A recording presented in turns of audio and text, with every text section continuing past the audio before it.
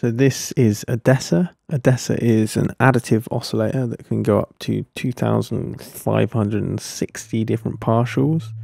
So what a harmonic oscillator is that instead of having a harmonically rich waveform, we start with sine waves and we use additional kind of partials or additional sine waves to create more waveforms. So we have this spectral tilt and this partials knob. Partials will limit the amount of harmonics that are available. So all the way up we now have the maximum amount of partials, and spectral tilt will almost act like a low pass filter. So we can get kind of more regular shapes, so that's kind of something like a sawtooth, I would say. And then we can go into much more kind of pulsy sort of territory. And then we can still limit the amount of partials here. And you can hear how limiting the partials has a much more kind of different sound to this spectral tilt, which will still give you a little bit, but it will just weight them slightly differently, change the weight of the partials across the frequency spectrum. Now we have this comb filtering section. So this is a comb filter over the harmonic content. So if we get something a bit more kind of fruity there, and we use this is the density of the comb filter. And then we have the peaking, so where in the frequency content that comb filter is going to happen. And then a warping of that as well. So with modulating both of these, we can get really nice kind of comb filtering, flangey, kind of phasey kind of effects. So over on the other side we have tension and spread. Now tension will be easier to see on a spectrograph. So if we go to spectrograph, we have this is, you can see our fundamental down at the bottom there, and then you can see how adjusting this spectral tilt will introduce more harmonics or less. And again, we could do that with just the amount of partials that we have until we're just at a single frequency. So tension will bunch up some of these frequencies. So if we get let's put it into a multiple voice mode, because we're in a single voice here, but we can change that to be a 3 voice. So I've also got 3 notes from a sequencer coming into the Hell polyphony command over here. This allows us to control Odessa polyphonically.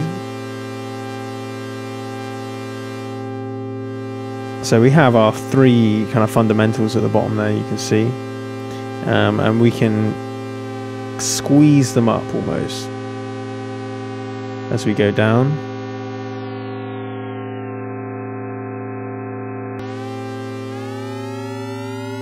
So we can get much more kind of strange inharmonic kind of sounds using this tension control. And the same with the spread. So if you notice, as I move this, it's only the harmonics that are changing. The 3 notes are still always constant at the bottom there. 3 notes from this chord. Now spread will actually detune these. So if you can see how it's detuning the harmonics, but it's also detuning the original .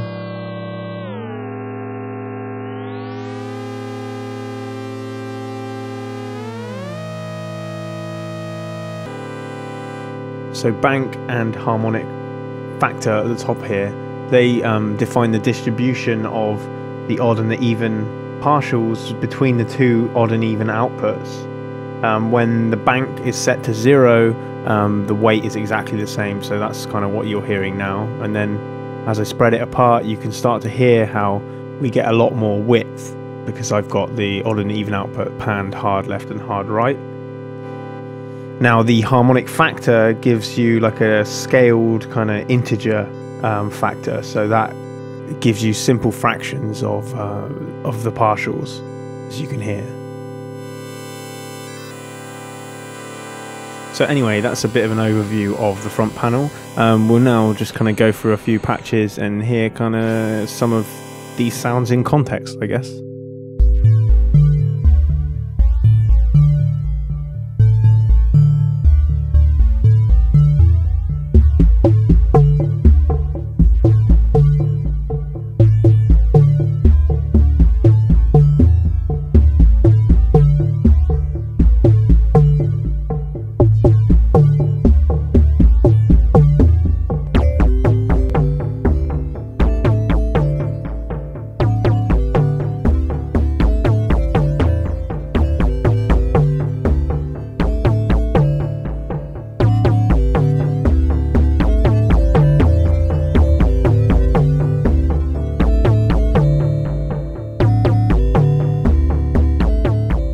So let's have a look at this patch. We've got this FM kind of bass sound, and that's an external oscillator that's tracking the same pitch coming into this linear FM input. But before it comes in, it's also going through a VCA, so it's giving you that kind of burst of FM. You can hear it does clip slightly at points. And you can hear I've got these even and odd harmonics, panned hard left and hard right. The fundamental is dead down the center. Now we're in single voice mode. If we switch that to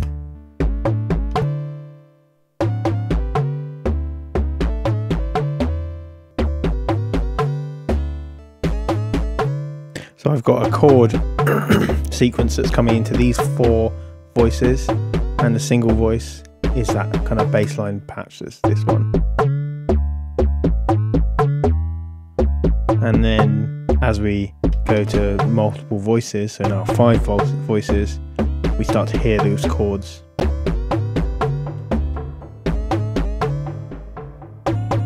Had a bit of delay.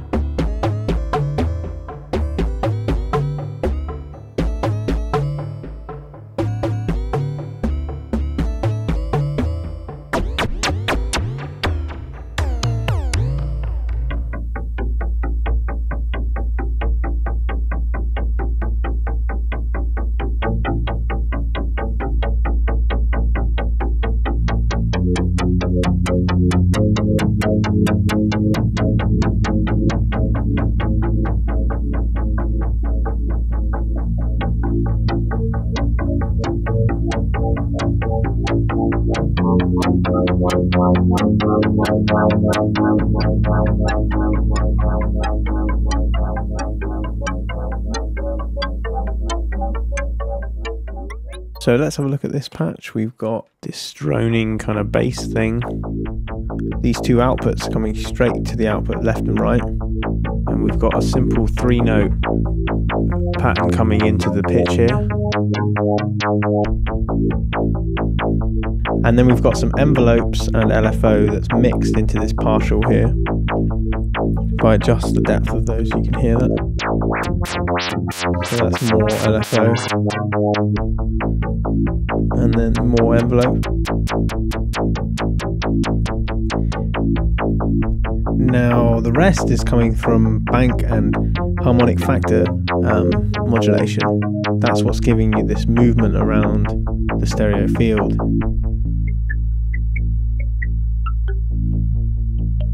Introduce a bit of that comb filter there.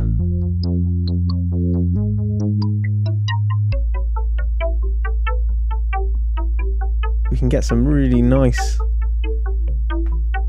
kind of things going on. If we take out this modulation on the partial and I just turn that up, you can hear, you can give more idea of what the bank and the harmonic factor are doing, and then also then the comb filter. So we've got a little bit of LFO modulation on this warp input here.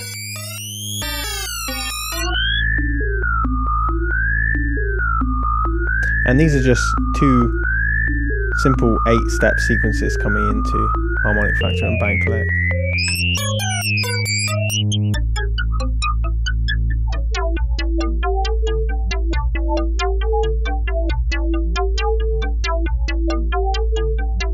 we're in single voice mode, we can change this to have multiple voices. Add a bit of detune on the spread here. You can hear that you lose a bit of the kind of weight in the low end there. That's why having this fundamental as a separate output is really useful, because you can just mix that back in and you get all that kind of low end weight there.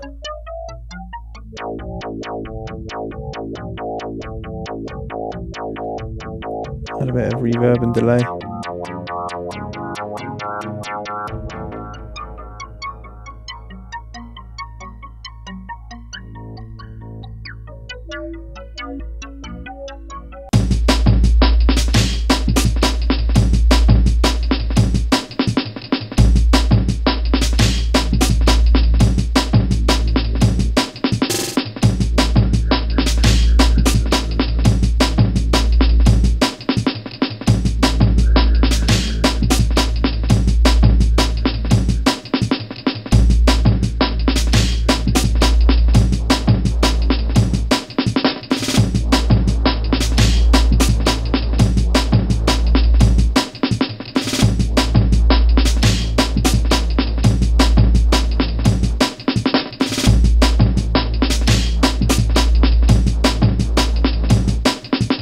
So Odessa can do a fairly convincing kind of respace. Let's just start that off.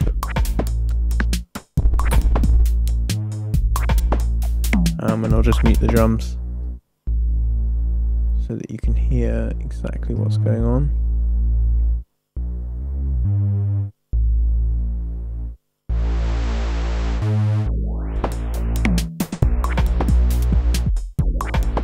So we've got modulation on tension. This is a negative modulation, so it's gonna, when it does that, that's it, an envelope kind of pulling it back down to give it that kind of pitch bend.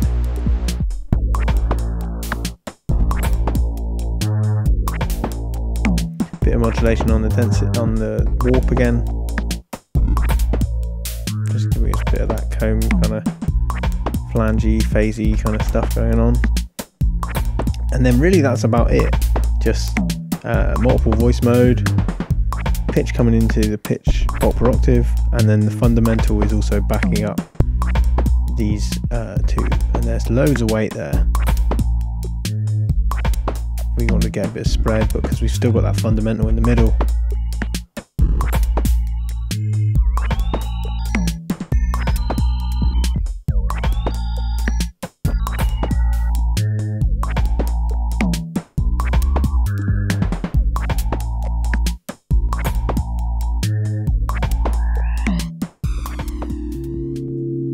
So Odessa, what do I think of it?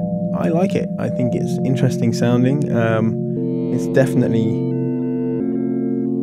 a lot different to a lot of other oscillators out there. If you want something that's quite unique and a little bit weird, then I think you couldn't go wrong with Odessa.